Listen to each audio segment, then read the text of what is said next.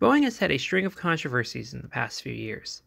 But did you know at one point, Boeing made a train, and boy, was it bad. The Boeing LRV, an American light rail lemon. So to set the scene, the 1970s. As part of Nixon's Vietnamization policy, U.S. troop levels in Vietnam started to decline. One side effect of this was that various defense programs had to be scaled back or morphed into civilian alternatives. One of these contracts was for the Chinook helicopter, manufactured by Boeing subsidiary Boeing Vertol. With U.S. involvement in Vietnam winding down, there was pressure to preserve manufacturing jobs. These jobs would be preserved by, you guessed it, converting the helicopter building contracts into train building contracts.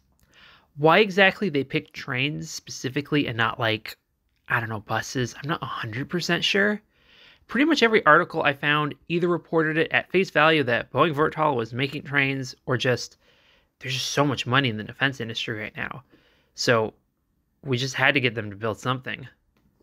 At the same time Boeing was trying to milk the government, San Francisco and Boston were in need of a new train. Both cities were attempting to modernize their streetcar networks, which both used PCCs or President's Conference Committee streetcars. These streetcars had been around since 1936, and they weren't building new ones, so the two cities formed a joint committee to try to acquire new train sets to modernize their systems. One issue the joint committee ran into pretty quickly were the two contradictory policies that made it next to impossible to find a train manufacturer that met their needs. From the 1940s onwards, the U.S. had ripped out a lot of old streetcar systems that used PCCs and other types of streetcars, like the Bay Area's Key system. Because of that, there weren't really any manufacturers waiting around to build new train sets because of the suppressed demand. One solution would be to buy streetcar sets from overseas, since between Japan and Europe, someone had to be building something that the two cities would be able to work with. Unfortunately, due to the new economic plan created by Nixon, there were severe limits on buying transit vehicles overseas, killing that route after a failed attempt. The two cities then tried to recreate the magic of the PCC by getting multiple cities to agree on a standard design to reduce costs.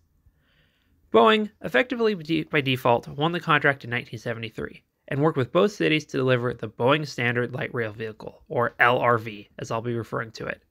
Deliveries were delayed and gradually happened between December 30th, 1976 and 1983. There was initial fanfare over the new trains, looking much more modern to the 1970s transit rider than the old PCCs. However, from the beginning there were issues, as outlined in this 1977 New York Times article, where an electrical malfunction happened on a new train while a reporter was writing it.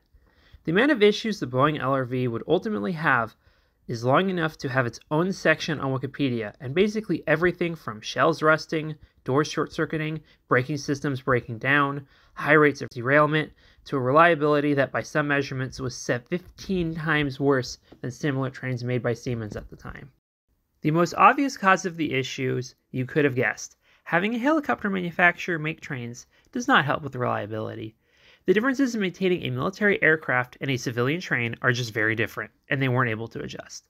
The Boeing LRV were often very unreliable, so much so that the need for spare parts often outstripped demand, at one point forcing Boston's MBTA to cannibalize some of their own LRVs in order to keep others operational. Additionally, Boeing subcontracted parts from all the countries already building light rail.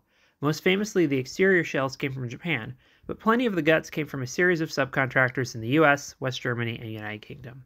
This shrunk prototyping time and prevented a lot of problems from being fixed before full service. The other more complicated reason behind the failure of Boeing's LRV was the fact that, due to the diverging nature of San Francisco and Boston systems, making a joint committee to make a train to work with both systems was probably not a good plan. You've managed to piss off every single one of them. That was the plan. Not a great plan. While on paper, Boston's MBTA and San Francisco's Muni Metro look like they have a lot in common, both being legacy streetcar systems with some underground sections, the two systems are actually fairly different. Boston's subway tunnels are older and require very tight turns, while San Francisco's system uses both high and low platforms, and has various other needs because every line ultimately merges together and turns around at the same point, leading to unique logistical needs. From my readings, Boston ultimately got the worst end of the deal between the two cities. The Boeing LRV, in its attempt to satisfy both cities, satisfied no one, but it definitely was a much worse deal for Boston. A lot of features needed for San Francisco's Muni Metro, such as specialized doors, just weren't needed for Boston, and Boston, having gotten the trains earlier, also had to play guinea pig more. Boston ultimately had to do a settlement with Boeing and got several train orders canceled, which San Francisco got to buy at a discount. As soon as the last handful of units made it to Boston in 1983, the Boeing LRV's production history ended. San Francisco and Boston remained the only cities to use Boeing's lightweight vehicle, with every other city avoiding it like the plague, with Siemens, Kinko Sharyo, Kawasaki, and a few other manufacturers choosing to build or lease enough facilities in America to allow their train sets to be sold in the US. Ultimately, the Boeing LRV ended up being used by San Francisco for only 22 years, with Boston lasting slightly longer at 31, with the last train being retired by Boston in 2007. However, you can technically ride Boeing LRVs today still in service. Meet the Buffalo LRV, used exclusively in Buffalo, New York on the Buffalo Metro. It has shells built by Tokyu Corp, which also made the shells for the Boeing LRV. They have been in service since 1984 and continue to be used to this day and look strikingly similar at first glance. There are some key differences. Most importantly, they got retrofitted, ironically by Breda, who built the initial successor trains for both San Francisco and Boeing. I thought it was worth noting given it's, as far as I know, the only light rail train from this era still being used today. As light rail got more popular in the US and Canada, different transit agencies had to decide on which manufacturers to use, and every other city avoided Boeing. Edmonton, Calgary, Sacramento, and San Diego ended up using Siemens Duags, which were originally designed for Frankfurt, and Siemens would ultimately build a lot of future light rail in the US through their facility in California. Cleveland ended up modernizing their system with Breda trains, while Newark just kept running PCCs into the 2000s. And New Orleans just never modernized, effectively choosing to make the whole system a heritage network. Siemens, Kinko Sharyo, and Breda make the vast majority of modern streetcar and light rail rolling stock in America, and Boeing left the train biz after the LRV, never to make trains again. However, during the lifespan of the Boeing LRV, Boeing actually made two other trains. The first is the Morgantown Personal Rapid Transit System in Morgantown, West Virginia, home to West Virginia University. Basically the same story as the Boeing LRV, only it was built just for connecting West Virginia University's campuses within downtown Morgantown. Interestingly, Jet Propulsion Labs of NASA fame was involved in this project as a systems manager. Personal Rapid Transit, basically trains that are single car long, have never caught on because they lack the capacity of conventional rail, but still have the high infrastructure costs with rail and stations. Duke's Hospital System in Durham, North Carolina had a similar-ish system made by the Otis Elevator Company that got shut down in 2009, but otherwise Personal Rapid Transit has never seriously been tried in America again. I think it worked in the context of the college. It's spread across a lot of hills from my recollection, but it's clear why it hasn't been replicated again. Oh, also, if these clips didn't make it obvious, the Morgantown Personal Rapid Transit is still around, so you can ride a Boeing train to this day.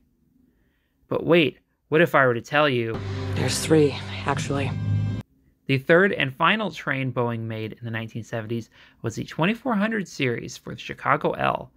The historic site chicagoL.org did a great job breaking down the history for us.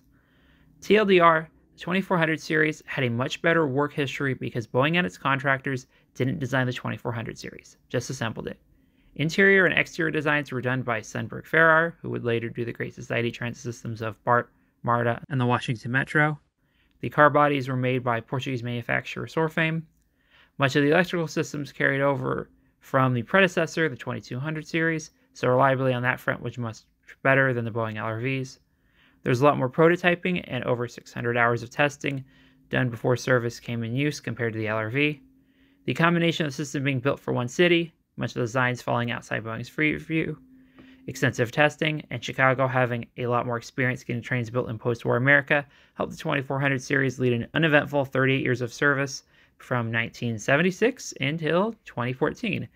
The most memorable fact about them is their bicentennial livery. Boeing would ultimately not make any other trains besides these three. The Boeing LRV was somewhere between a hot mess and a disaster, having helped two cities modernize their transit systems but with horrible reliability. The Morgantown Personal Rapid Transit System was an unusual one-off that, while exists and operates to the present day, was a one-and-done project with no other city attempting to replicate it.